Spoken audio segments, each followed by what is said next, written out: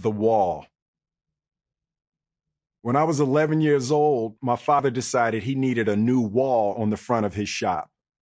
It would be a big wall, roughly 12 feet high by 20 feet long. The old wall was crumbling and he was sick of looking at it. But rather than hire a contractor or a construction company, he thought it would be a good project for my younger brother Harry and me. Daddy-O did the demolition.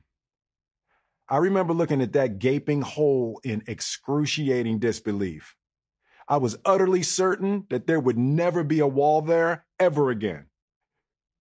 Every day for nearly a year, my brother and I would go to my father's shop after school to work on that wall. He made us do everything ourselves. We dug the footing, mixed the mortar, and carried the buckets. I still remember the formula: 2 parts cement, 1 part sand, 1 part lime. Harry was in charge of the hose. We'd mix the pile with the shovels out on the sidewalk and then fill 2-gallon buckets and lay our separate bricks. We did it without any rebar or wood forms, just one of those levels with the little water bubble in the middle. If you know anything about construction, you know this is a loony-ass way to do this.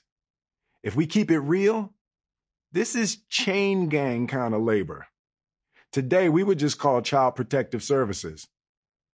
This is a job so tedious and unnecessarily long that what ended up taking 2 kids most of a year would have only taken a team of grown men a couple of days at most. My brother and I worked weekends, holidays, vacations. We worked through the summer that year. It didn't matter. My father never took a day off, so neither could we. There were so many times I remember looking at that hole, totally discouraged. I couldn't see how this was ever going to end. The dimensions became unfathomably large in my mind. It seemed like we were building the Great Wall of West Philly, billions of red bricks stretching infinitely into some distant nowhere. I was certain that I would grow old and die still mixing concrete and carrying those buckets. But Daddy-O wouldn't let us stop. Every day we had to be there, mixing concrete, carrying buckets, laying bricks.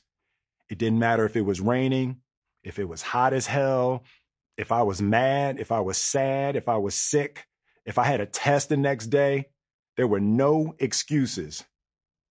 My brother and I tried to complain and protest, but it made no difference to Daddy-O. We were trapped. This wall was a constant. It was permanence. Seasons changed, friends came and went, teachers retired, but the wall remained. Always the wall remained. One day, Harry and I were in a particularly stank mood.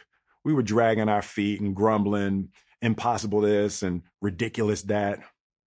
Why we have to build a wall for anyway? This is impossible. It's never going to get done. Daddy-O overheard us, threw down his tools, and marched over to where we were yapping. He snatched a brick out of my hand and held it up in front of us. "Stop thinking about the damn wall," he said. "There is no wall. There are only bricks. Your job is to lay this brick perfectly, then move on to the next brick, then lay that brick perfectly, then the next one. Don't be worrying about no wall. Your only concern is one brick." He walked back in the shop. Me and Harry just looked at each other, shook our heads. Old boy is a kook. And we just went back to mixing. Some of the most impactful lessons I've ever received, I've had to learn in spite of myself. I resisted them, I denied them, but ultimately the weight of their truth became unavoidable. My father's brick wall was one of those lessons. The days dragged on, and as much as I hated to admit it, I started to see what he was talking about. When I focused on the wall, the job felt impossible, never ending. But when I focused on one brick, everything got easy. I knew I could lay one damn brick well. As the weeks passed, the bricks mounted, and the hole got just a little bit smaller. I started to see that the difference between a task that feels impossible and a task that feels doable is merely a matter of perspective. Are you paying attention to the wall, or are you paying attention to the brick? Whether it was acing the test to get accepted into college, hitting it big as one of the first global hip hop artists, or constructing one of the most successful careers in Hollywood history. In all cases, what appeared to be impossibly large goals could be broken down into individually manageable tasks